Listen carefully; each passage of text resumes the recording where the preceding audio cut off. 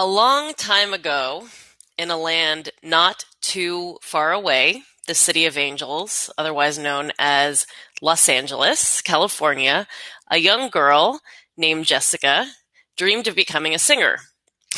Fast forward about 25 years later or so, and she now works for the Australian government, helping American businesses better understand Australia's quantum capabilities and how to access them. Life works in very funny ways.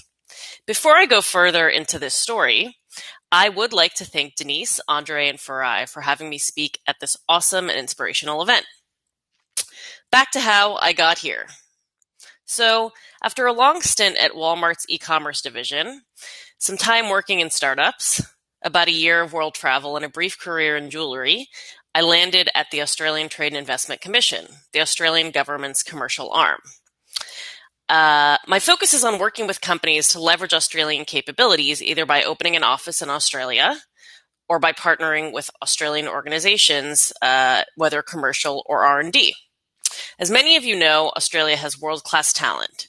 And frankly, tell me who doesn't want to spend a day in the lab and then go to the beach for a swim and some relaxation afterwards. This is the reality of working in quantum in Australia.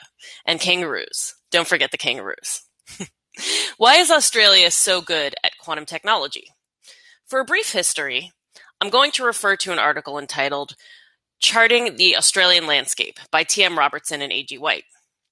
Quantum science in Australia was shaped primarily by two fields of research in the 1980s and 1990s. One was quantum optics, led by Professor Hans Bockor at the ANU, and by Professor Gerard Milburn, also at the ANU, but now at the University of Queensland. And they went on to have an amazing legacy student-wise. One of their students was Mike Nielsen, who wrote one of the key textbooks in quantum, Mike and Ike's.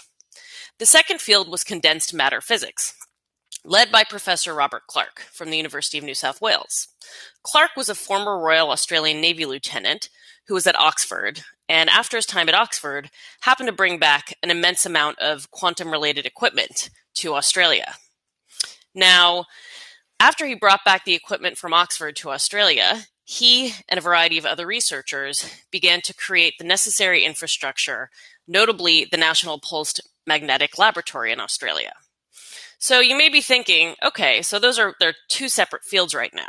So what does that mean? What happened is a couple of key events. In 1998, a postdoc at the University of New South Wales, Dr. Bruce Kane, published a theoretical proposal to realize quantum computing with silicon technology. At the same time, Professor Milburn and colleagues in the United States were working on a theoretical proposal to achieve photonic quantum computing using linear optics. This work laid the foundations for what would then become the Special Research Center for Quantum Computer Technology, led by both Clark and Milburn as director and deputy director. The 1990s also saw groups at the ANU and University of Queensland, respectively led by Bockor and Helena Rubinstein Dunlop, establish cold atom systems, which led to major quantum initiatives. Further on, in 2003, Professor Vicky Serra, who was then the Chief Executive Officer of the Australian Research Council, established the Centres of Excellence program with the aim of undertaking cutting-edge research. So the Centers of Excellence program is a program, each center typically contains around 100 to 150 scientists, all working on ambitious scientific projects. Okay, so now you have a bit of history. Where are we now?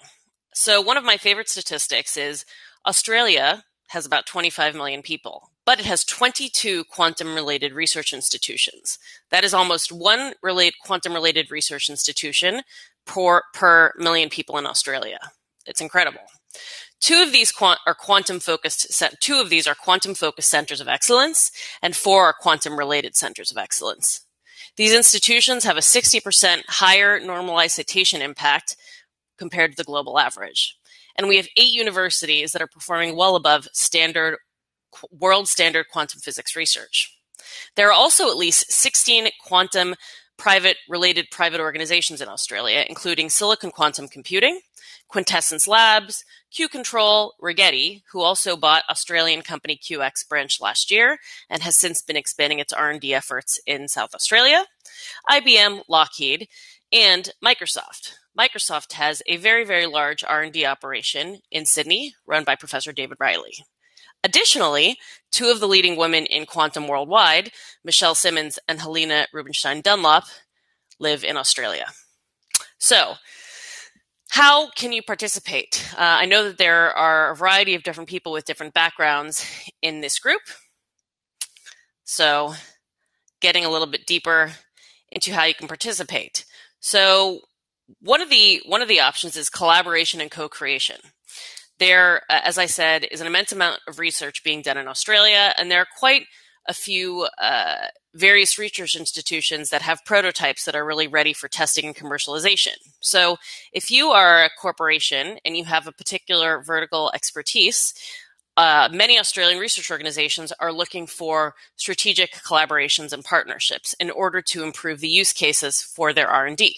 For instance, the Equus Center of Excellence has something called the Translation Research Laboratory, in which they have a variety of prototypes, but are simply looking for the partners right now, whether from defense, healthcare, mining and resources, financial services, to be able to partner with. Additionally, just to give a domestic example, quantum computing company Quantum Brilliance in Australia is now partnering with the Pawsey Supercomputing Center on a roadmap that begins with quantum computing, emulators, and grows into quantum processing infrastructure. And that quantum processing infrastructure is focused on crunching the data from the Square Kilometre Array. And if you haven't heard of the Square Kilometre Array, it is a pretty massive project. It's an international project to build the world's largest radio telescope with eventually over a square kilometer, 1 million square meters of collecting area. Okay, next way you can get involved, clients. There are already quite a few commercialized companies operating in Australia. As I mentioned one before, Q Control and Quintessence Labs are two of the most well-known ones. Q Control is already commercialized and selling product and growing the quantum hardware industry with technology that minimizes errors and extends the time that a quantum computer can run. Their missions is to make all quantum computers commercially useful sooner. And that's run by Michael Bierchuk.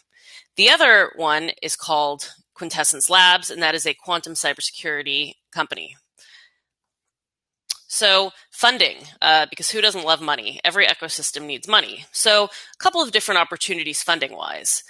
One of the opportunities is actually specifically funding companies. So we do have a variety of funds already in Australia that are funding companies.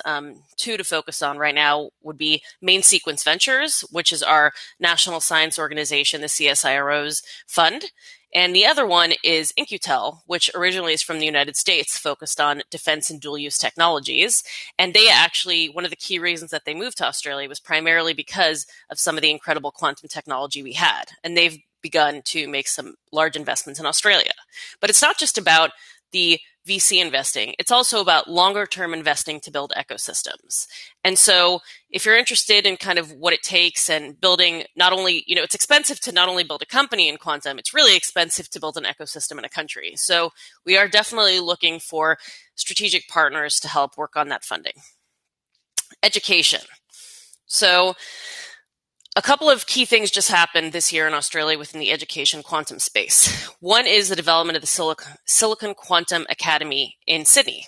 And that is comprised of 4 different universities in Sydney, plus some government funding from the New South Wales government and the Office of the Chief Scientist. And the opportunity right now is to apply for postdoctoral fellowships. And that opportunity is actually open until August 11th right now for the next round of fellowships. And I can share information if you connect with me on LinkedIn.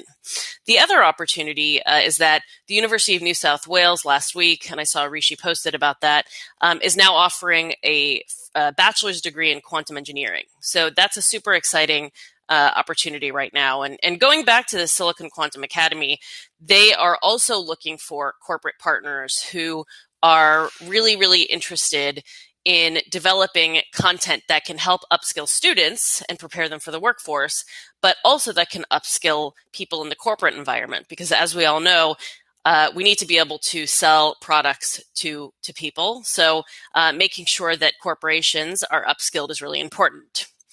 And last but not least, probably first, frankly, is talent.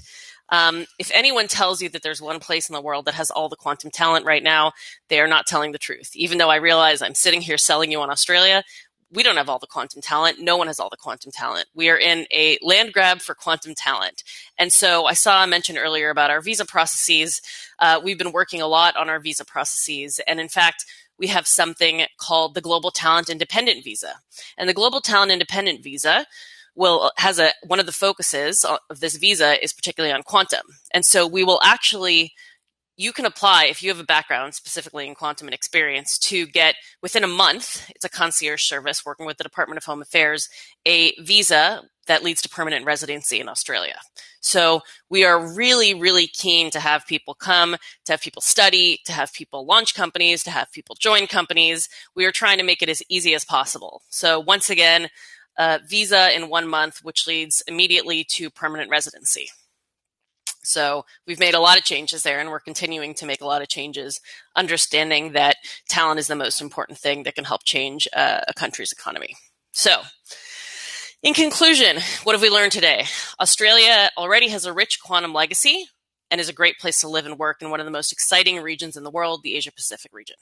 So whether you're a corporate looking for innovation or a student looking to grow your career, or an entrepreneur looking to start a business, come join us in Australia. Come for the career opportunities, stay for the lifestyle. In conclusion, don't laugh at me. In conclusion, in the end, that little girl from Los Angeles did actually become a singer. Instead of songs, she just sings the praises of the quantum community in Australia and feels very lucky to be able to do so. Thanks again for your time, and thanks Denise, Andre, and Farai for having me. I had to put that in there. So, I'm open to questions now, I guess. There's 2 minutes and 7 seconds, 6 seconds. So if anyone has any questions, I think you can kind of take the mic. Thanks, everyone, for your time. And do feel free to connect with me on LinkedIn, because we are just very, very excited to connect with you and share more information with you. And I'm happy to also share the link about the visa and the link about the history of Australian quantum and all sorts of things. So if no one has any questions, I'm going to sign off and wish everyone a beautiful day or night or afternoon, wherever in the world you are. Thanks so much. Bye.